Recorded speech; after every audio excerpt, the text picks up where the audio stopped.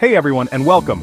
If you're looking to activate your Windows 11 and have come across a method using PowerShell, this guide will walk you through those specific steps. Just a quick heads up, this method uses unofficial third-party scripts, so proceed at your own discretion and understand the potential risks involved. Alright, let's get straight into it. Step 1. Open PowerShell as administrator. First things first, we need to open PowerShell with administrator privileges.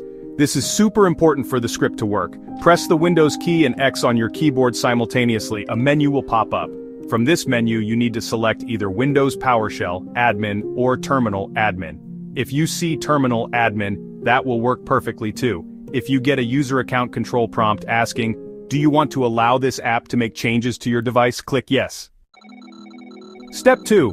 Run the activation script. Now that we have PowerShell open with admin rights, it's time to run the activation command. The primary command we'll use is displayed on screen now and is also in the video description for easy copy pasting. IRM https://get.activated.winix. Carefully copy this command. Now go back to your PowerShell window, right-click to paste or use Ctrl+V, and then press Enter.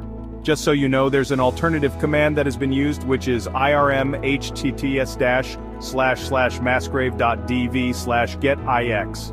However, the video description notes this one might be deprecated in the future, so we're focusing on the first one. Step 3. Choose your activation option. After you press Enter, the script will run, and you should see an activation menu appear within the PowerShell window. This menu gives you a few choices. Now, for activating Windows, you'll want to look for the option that typically says something like HWID activation or a similar permanent Windows activation method. Simply press the number key corresponding to that Windows activation option.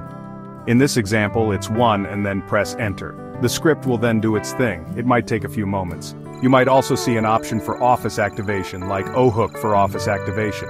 If you only need to activate Windows, you can ignore that for now. We're focusing solely on Windows 11 in this guide. Step 4. Confirmation, and that's it. And once the script completes the HWID activation process, that should be all there is to it. You might see a success message in the PowerShell window. You can close PowerShell now.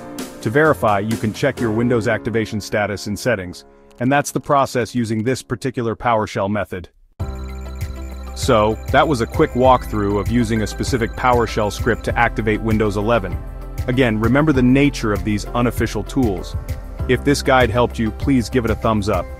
If you have questions, feel free to drop them in the comments, but please be aware that support for these unofficial methods can be limited. Subscribe for more tech guides and tips.